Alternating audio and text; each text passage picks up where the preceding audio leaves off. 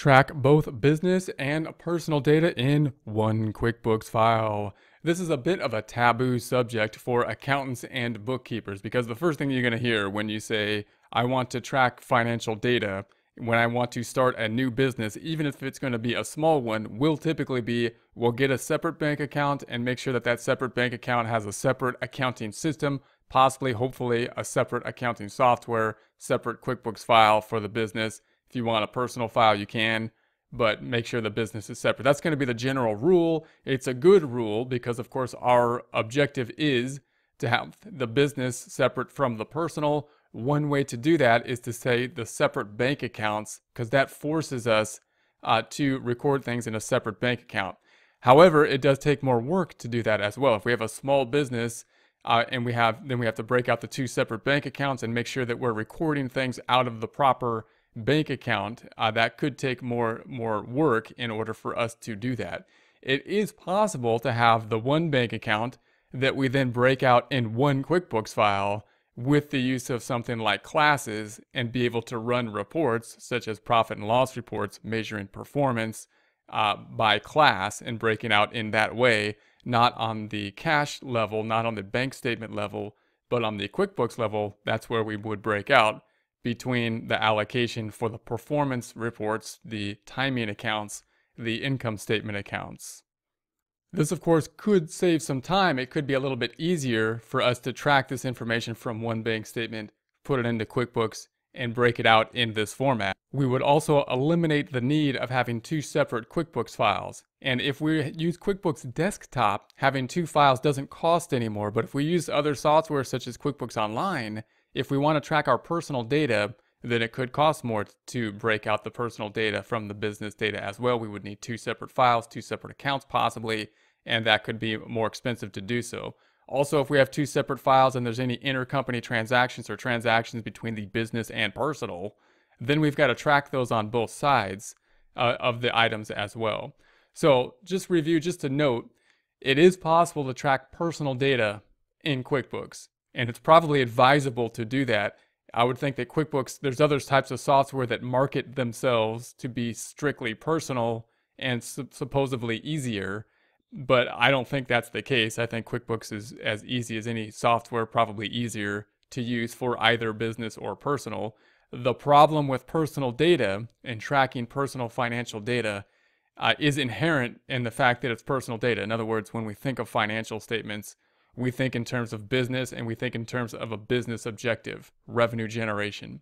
When we think on the personal side of things, then we don't really understand what the objective is, because when we think of financial data, we think of revenue generation as being the objective. And on the personal side, it's just to live well or whatever. So we're not justifying certain things based on the revenue. So for example, if we went on vacation, we don't justify the vacation by how much revenue that vacation helped us to generate. No. We might want to see how much the vacation cost because we're measuring that against some kind of figure on how much, well-being we got from the vacation, which is obviously not very easy to measure, but we can at least measure the cost of it and try to compare the cost versus, the benefit, which is some degree of happiness. So notice that is going to be the objective on the personal side. That's what really makes it a little bit difficult to measure. So we do want to track, of course, the financial information on the personal side, but we have a different objective. That's why we don't want to mix the two together. However, if it would be simplified, easier for us to have the one QuickBooks file and track personal and business data, be able to break that out in certain situations, then there are mechanisms that could allow us to do that or track at least some personal items.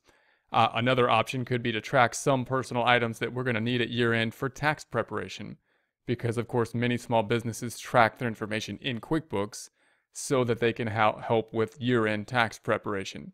And it would be nice if we didn't have just the business information, but all the tax stuff that we're going to need to compile together. How can we track that kind of stuff in one file? So whether we're doing our own books and we want to kind of think about how we might be able to do that, or whether we're doing bookkeeping and we want to help our clients out and possibly add more value by knowing a little bit more about how to track the personal finances, whether we use the same file or not, or if we want to use class tracking. How do we use class tracking? This is one way that we can apply the feature and the function of class tracking within QuickBooks by breaking out between business and personal, but it has many different uses as well. Then we can look into those types of features as well.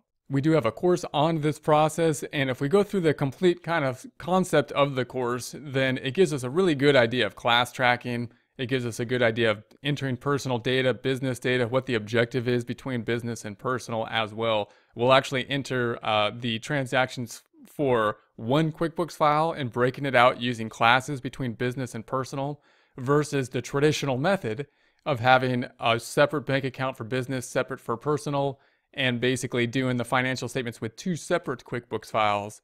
And we'll go through that full process and then like compare the two together to see what happens. So if you're learning QuickBooks and you're doing bookkeeping or accounting, then you get a good idea of what it means to be recording data on a personal side, something that often you don't get to see as much, as well as the business side, as well as reconciling two separate accounts, which is similar to reconciling accounts if we had a subsidiary company type of idea. But now, of course, we're reconciling between the business and personal type of account and looking at the concept of class tracking.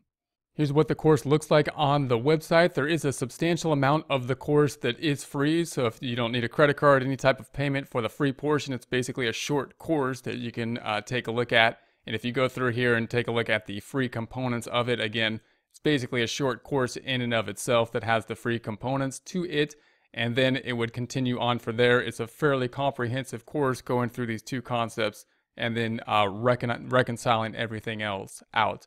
We also have courses that are geared towards just the personal side. So if you are thinking about just recording the personal data, again, you don't see that too often.